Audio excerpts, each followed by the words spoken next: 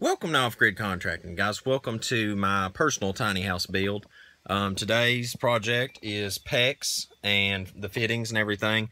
How to do it, how to pressure test your house, how to install the PEX, just some information about it. And I hope this video is a help to you. So with that said, let's get back to work on this house. Okay, so to begin the adventure in doing PEX pipe plumbing, first we need to get kind of familiar with the parts and you know, the items that you'd be using. And not only that, we're going to make a specialty connector for you to pressurize your lines so that you kind of get a feeling of how this stuff crimps, goes together, and etc. All right, so there's all sorts of PEX type fittings out there. There's elbows, T's, plugs, which this is what we're going to use for testing in a minute. There's unions where you can go from, say you didn't have a long enough piece, you can go from that piece to another. There's adapters to go from PEX to where that you can hook your water lines and such to your sinks, faucets, toilets, etc. So there's all sorts of variety out there. And really, you're only going to need two tools for working with PEX. You're going to need a cutter, and you're going to need a PEX crimping tool. Okay, and the way you do that is you open it up. You will put the band, hold on just a second, guys. Sorry, I'm one-handing this while I film it. You're going to put the band into there like so, and then you'll pull that down and crimp it, and it'll pull it into the notches and tighten that down, torque that into place. All right, now to pressurize your house, there's two ways of doing it. Okay, there is this type of fitting right here. All right, you can get at Home Depot. It is a 3/4 inch FH times 1/2 inch inside diameter. All right, and what that is, we rip this open here. Once again, forgive me, I'm doing this while I'm filming. Is we open this fitting up, and right here, now if you can get it in 3/4 PEX, that's awesome, because then you can just squeeze it right into the 3/4 PEX that you have outside. Because now I don't use 1/2 inch PEX. This is the only time I'm going to use 1/2 inch, is just to make this little adapter piece.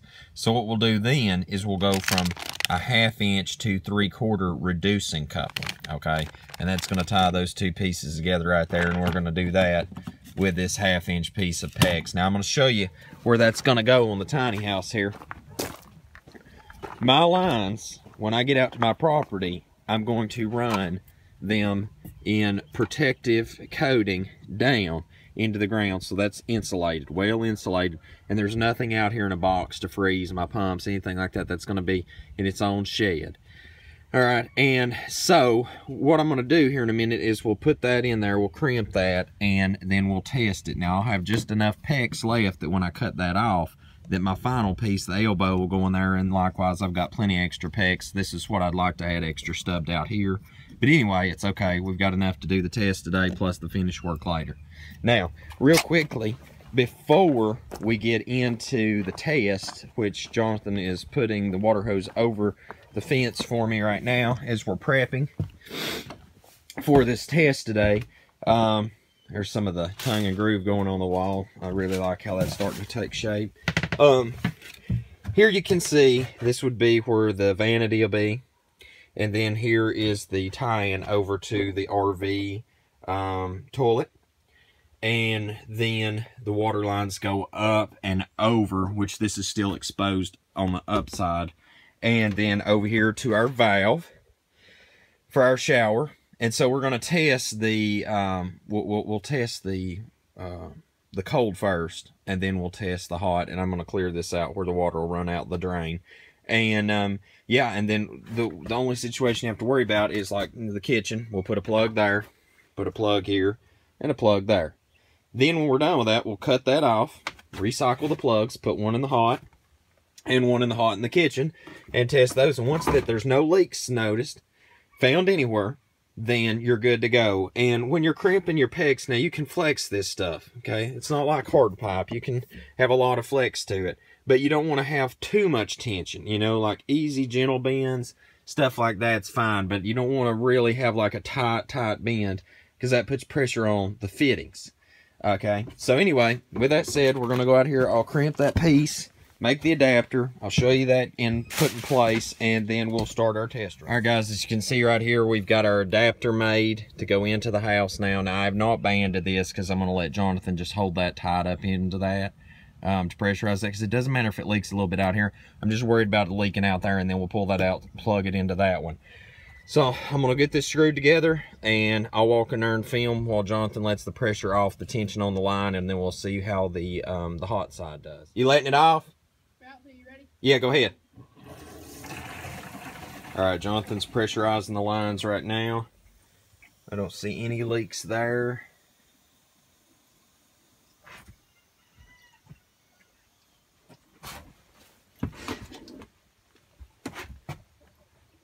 Don't see any leaks here. We can hear the water flowing. Now, what I'm going to do is we're going to take and test our valve. Turn it on.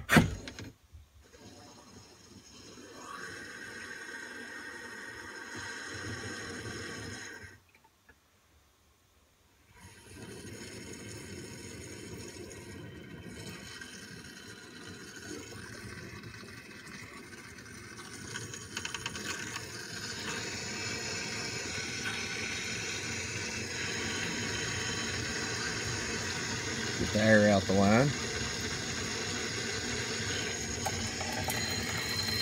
And there's water flowing there.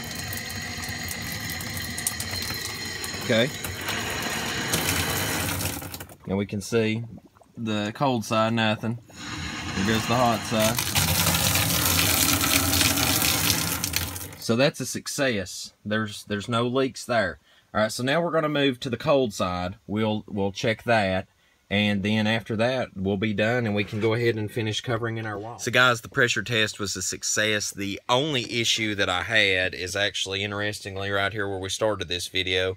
Right here, there's just a little bit of tightening needed to be done. And just in this area right here, on the pretty much the cold side, and just a little bit right here. So really simply, you know, someone might ask, how do you resolve that issue without undoing all this? Well, that's really simple, because the PEX is flexible.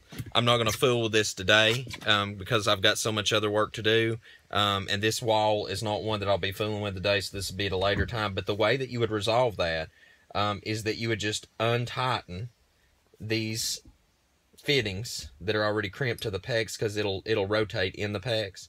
And because that's banded the way it is, it will actually unscrew out of that. So I can actually take this back off, put a little more pipe dope on it, and then tighten it back up into place later on and pressure test these lines. Or I'm sorry, just pressure test the cold side line because it's still plugged. So I can do that anytime, 30-minute fix, and be back in action. But today, I'm going to get back to the walls where that I've shown you in the video before this one. About the insulation, because I really want to get this thing finished up insulation before we get the really last bit of winter, and that way I can make a good push into the spring, and plus get our finish work done in here. So that said, guys, until we see you again here at my tiny house, I hope you have a most blessed day in Yahushua's name.